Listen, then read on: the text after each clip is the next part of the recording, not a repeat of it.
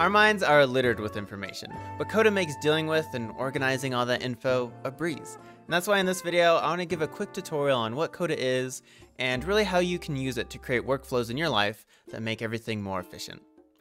Starting off, Coda has four main building blocks. We have our pages, we have our docs, we have our tables, and we have some elements. Going with our first one, we'll go over docs. Docs are kind of like our house, basically. They can store a lot of information, and we can manage permissions within the docs. Docs aren't limited in Coda, so you can have as many as you want, and if you need to delegate access for specific things, you can do so there. Second, we have our pages. Our pages are like our rooms within our house, right? And so maybe we can have one room that's like a time punch room. Maybe we can have another one that's like our projects, maybe within our tasks. And then maybe we have one that's like our overview. So when someone comes to the doc, they can get a good overview of what it is, kind of like a living room to set the tone, right? And all of it lives inside our doc, our initial first step. Our third step we can say is our elements. Our elements you can imagine is like furniture, right? So you can have a house, you can have rooms, but what's the point if there's no furniture, right? It's just gonna be bland. So we use our elements, stuff like headings, stuff like lines, dividers, buttons, all of this stuff we can use inside our doc to really decorate it and make it functional. And our fourth step, and probably the best but most complicated, is our table. Tables can come in many different forms. We can have different views for our tables, and we can have a ton of information within our tables. The nice thing with tables is we can reference them and accumulate a bunch of data and like filter it, we can sort it, we can do a ton of stuff with it. If we were to continue using the house analogy, I would say it's kind of like the electrical system within a house, right? You don't really see it, but it does a lot of stuff in the back end, and it really helps make your house or make your doc really come together with all the information that you're trying to sort through, filter, and store. So starting off, I want to go through a doc that I've created. It's just a simple time punches doc, but I think it really helps get the point across of what Coda can do and how you can utilize all of the elements within it to really build something functional. So we're going to switch here. You can see here, I have a doc already created. This is our time punch doc. We have our title at the top. Inside, we have all of our pages. And so right now we just have 3 pages. We have our time punches, reports, and our history page. We can see here, it looks pretty simple. What we have is we have some elements here, and all of these zeros are actually calculated values. So if we click on them, we can see it's referencing a table, it's filtering in certain ways, and it's giving us a specific value.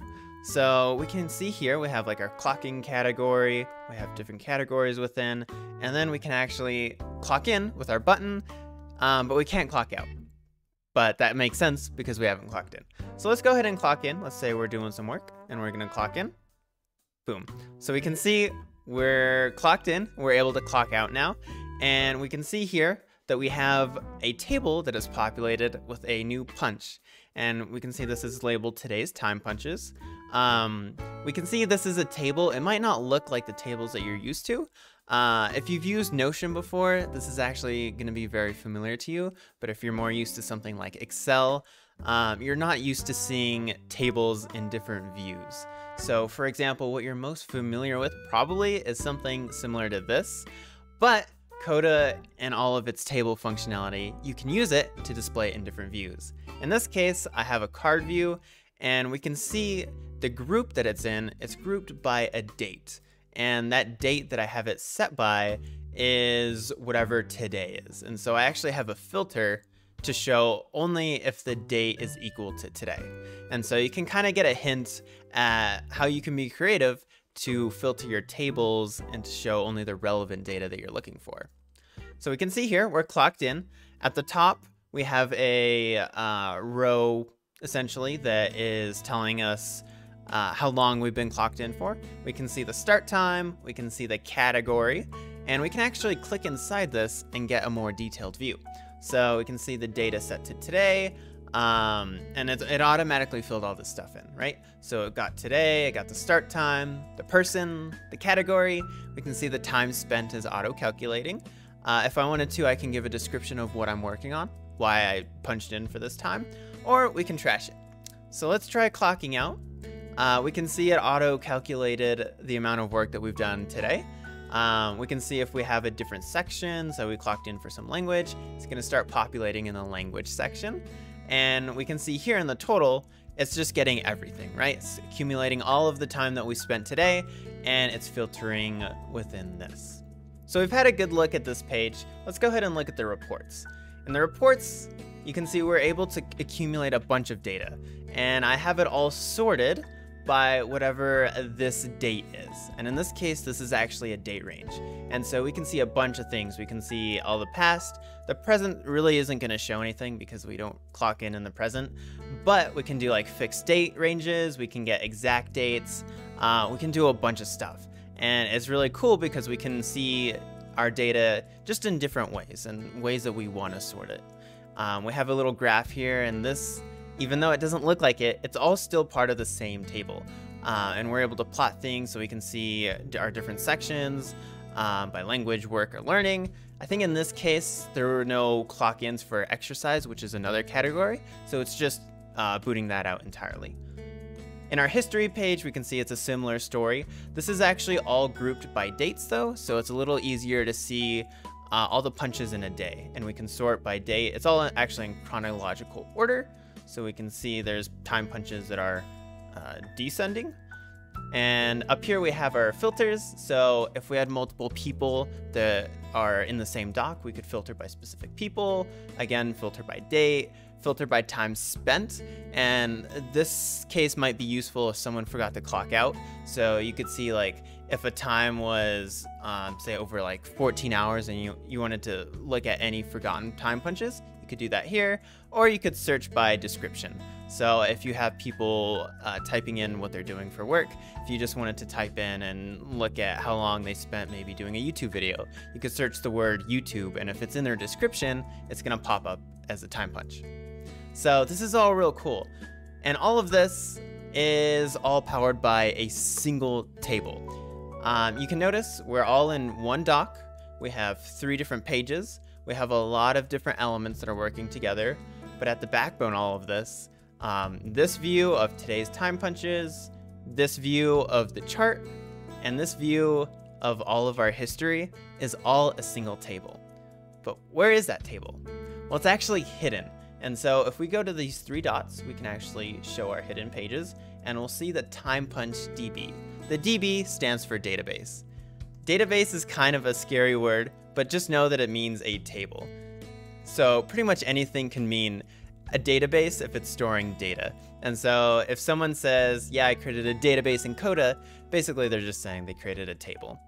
So if we look in here, this is probably what, comes to mind when you think of a normal table. Right now, this is pretty much in its raw format. We do have some conditional formatting work, basically making this column have a green background and green text. But other than that, everything is raw. And so we can actually look at the columns that's powering everything that we have. And columns are really what makes our tables come to life. So we can see here we have a date column, a time spent, a start time, the end time, a category. Here we have buttons actually. So we have a start and end button that people can click in order to start the actual time punch or end the actual time punch. We have the person that's clocking in. If we scroll to the side here, we have our description column, and then we have a trash button if we wanted to delete a punch. So if we look deeper at these columns, Coda actually has different column types. And this is useful because we can make editing certain columns or viewing certain kinds of data, and we can format it in different ways. So a good example of that is the date column. So here we can see exactly how we formatted our date. It would be a pain to have to type in the date all the time, right? But what we can do is if we already have the date column. So if we click in, I'm actually just going to remove this formula real quick.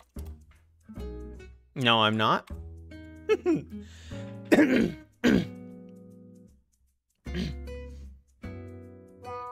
So with the date column, you can see we have the date auto-populated. Right now it's using a formula. And so it's actually getting the date for whenever the times start, and it's just subtracting the section of the start time. That way we can end up grouping things later that have the same date. So for example, if we looked at the start time, say we wanted to have this time punch for the exact date and the exact time. Be a pain to type in that date and time every time, right? But because it's a date column, we can actually select it through like a calendar view, and then we can also select a time.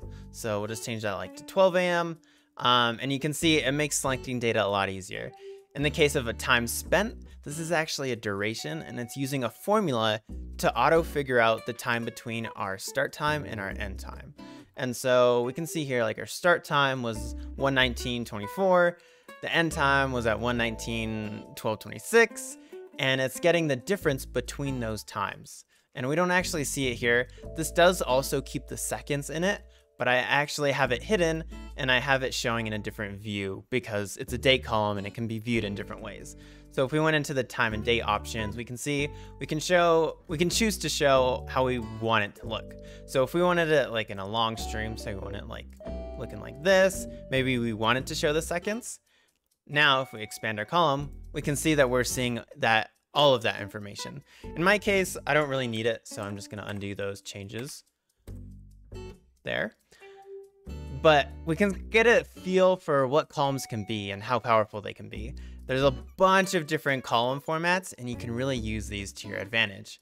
So some other ones that we have a select list. So in our case, we wanted to have different categories that people can select for what their time punch is going to be.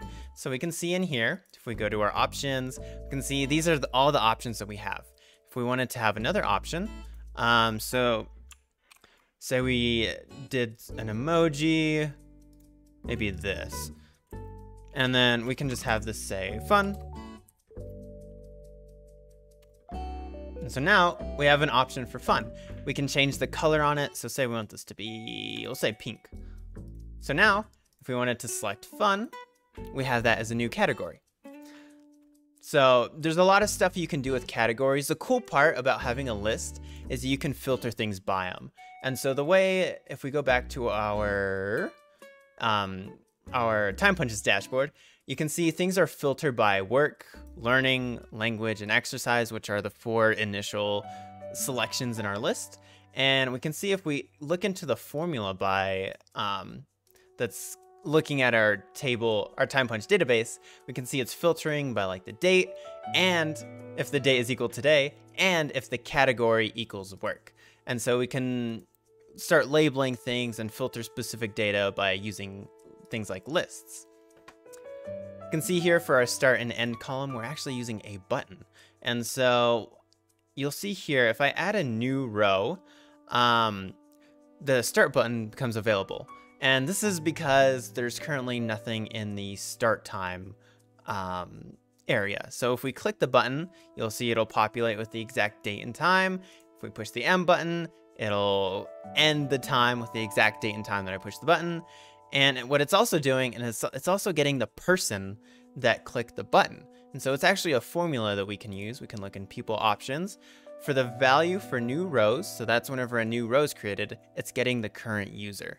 And so in an ideal world, everyone would have their own login. And say you had your own login with your own email address, whatever your name is, it knows that whenever that row is created, that it was you that created that row. And so it's going to get the name for that. So we also have a button at the end. This is like a trash button. So if we wanted to delete a post or a punch, we can do that, and you'll see it'll delete it permanently. We can always undo if we need to. And then we can see at the bottom here, it's doing a quick summary for all of our time punches. It's useful like in our history. So here it'll summarize each group. And so if we wanted to summarize it or change the way that it's summarizing it, maybe we want to count. So like a count of all of our rows in it. In this case, since this is a duration column, it makes the most sense to have it sum everything. So it's taking like 4 seconds plus 1 minute and 43 seconds plus 26 minutes and 27 seconds and giving the total for that. But you can really see how things come together, right? We've reviewed the dock, which is like the house again. So the house is storing everything. Then we have the pages inside of the house. And then we have all of our elements, which is creating the different ways that we can see our data. We're using stuff like formulas to actually filter things and get specific results. We're using buttons to actually take action and create new rows. We're using select list to describe what like our time punch is gonna be. We're doing a bunch of things, and at the backbone of all of it, we have a table that's powering all of our time punches. And it's a little hard to demonstrate here, but this dashboard is actually completely dependent on who's logged in. And so this is a great use case. Say you have a team of 10 people and they're all wanting to punch in. Well, if one person punches in, you don't want their time reflecting on someone else's login, right? So if someone else was punched in for 8 minutes, I don't need to know that. I only need to know that I was punched in for 1 minute and 43 seconds. So all of this stuff is actually filtered based on who's logged in. So you can do a bunch of cool things like that. I think that about wraps it up. I'm gonna have more in-depth tutorials on how to do some specific things, some on like formulas, tables, more in depth of how you can make your pages look nice on mobile, a bunch of stuff like that. But for now, I think this concludes it. Thanks for watching.